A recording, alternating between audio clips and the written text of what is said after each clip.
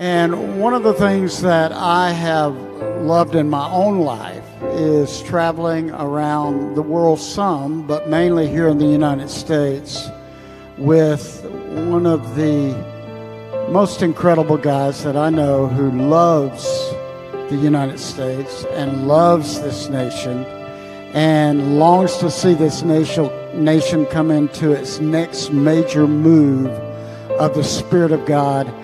I consider it very honored. I consider it a great honor that the Lord allowed me to go to all 50 states with Him, most of our largest cities, most of our seacoast and seaports, and to have Him here to give us a charge for this nation. Let's welcome Apostle Dutch Sheets.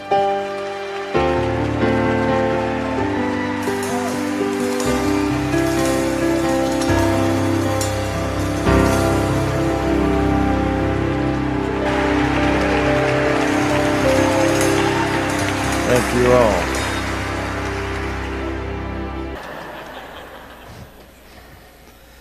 Thank you, Chuck, for your kind words. He just looks more debonair every time I see him with that. I mean, I used to tease him about looking like Kenny Rogers, but he has so gone beyond and looks 1,000 times better than Kenny Rogers. I mean, that's just... Yeah, we're not going to go there. And now that I'm up here, I see a lot of familiar faces. It's just good to see all of you. You can't hear me? Have you heard anything yet? No? Do I need to start over? Somebody heard Kenny Rogers, okay? So I'll get this up even higher. Is that better? All right. I gave a very, very meaningful prophecy for the first couple of minutes, but I can't remember it. So only those in the front half are going to hear it. The rest of you should have gotten here sooner and sat up front.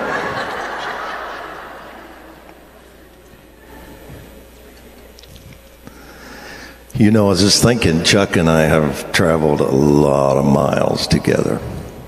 The Lord has, I feel the same way. I feel very much graced to have been able to run with this guy. He's one of a kind. Chuck Pierce is one of a kind.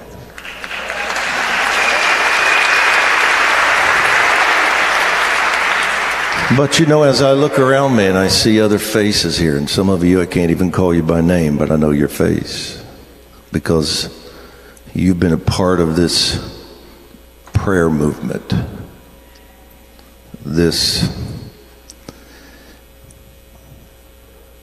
process that God has had us in for 20 years or more, 25, to turn this nation. And it's been quite a journey, hasn't it? And I want to thank all of you for the role that you have played and for your commitment to it. And the fact that you're here today means you're still in faith. We're going to see this third great awakening in America.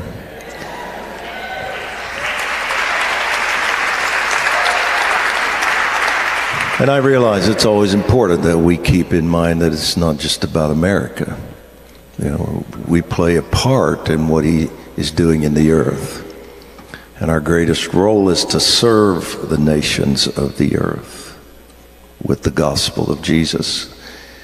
And so when we talk about what He's doing here, we're not just talking about us, we're talking about a bigger plan.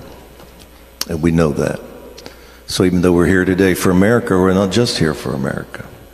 We're here for the nations and the harvest that He will be bringing in throughout the earth.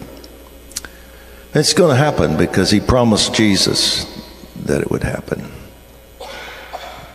I was in a dream. I didn't have the dream. I was in a dream about 1.5 years ago where I and another brother were driving across the country in a large truck outfitted prophetically. It had equipment under it, and it could look down into the earth and spot religious strongholds in the earth. And when it would, the X-ray, when it would see one of these gates, in the dream, they were called religious gates. I wasn't going to go here today till he started talking about religious gates.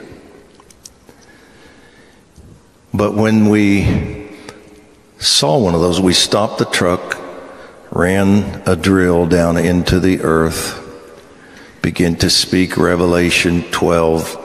We overcome by the blood of the Lamb and the word of our testimony, love not our lives to death. And that drill bit would shatter the lock on the gate, destroy the gate, and we would end up in control of that place, not the religious stronghold. So as we journeyed from the west to the east, it's almost like we were backtracking to this part of the nation where we started. We went to, I think, maybe Jackie would remember this, 5 different cities, I believe. Where are you, Jackie? Because one of them was,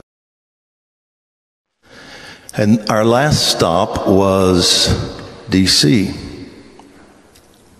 where the root of that religious stronghold existed.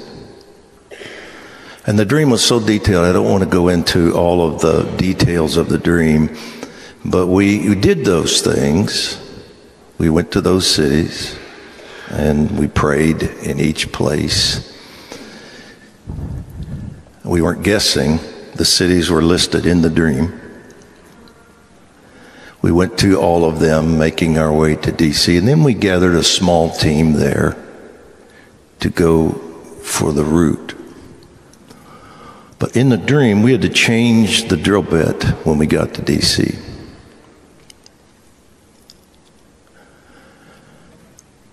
We had to change it to drill bit number 601. Well, the guy having the dream, he didn't know what that was, but I know what it is. Because of my love for word studies, God knew that I would know immediately what 601 was.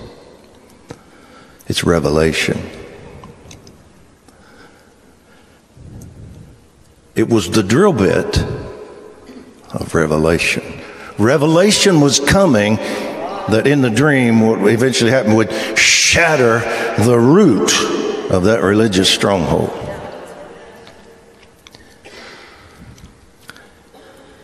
And when that happened in the dream, and I'm just giving you, this is a long, detailed dream, thousands of people came out of the earth that had been controlled by religion and were completely set free and transformed. It was an incredible dream.